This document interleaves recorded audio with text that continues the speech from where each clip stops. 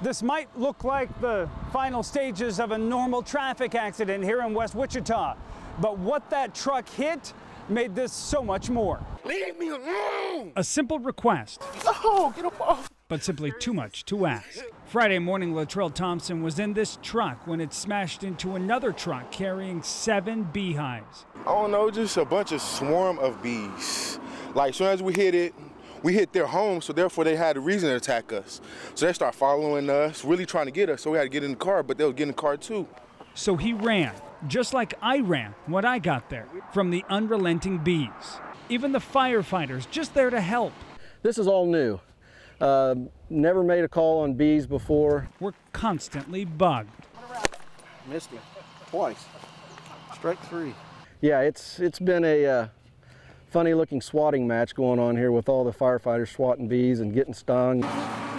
Once the bees were free, putting them back is like putting toothpaste back in the tube. Yeah, I got stung in the face, in the back of the head, the neck, the hand before I got gloves on. So I know a couple of other guys got stung in the neck and the face.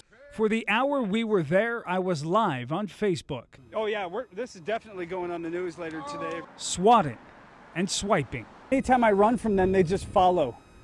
And trust me, I'm very, very fast. And convincing people driving by that today was not the day to drive with their windows down. I'd roll your window up, there are bees going around. Despite all of my close calls. Get out of my life, bee.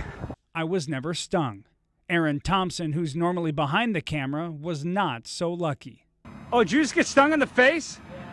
Oh man, he just got stung in the eye. Yeah, you still got the stinger in there. Close your eye. Look at that. Can you see that? My eye swollen at all? Even the tow truck driver could not do his job in peace. I just know bees got us. That's all I know. We alive. The damn bees, we alive. And that's that.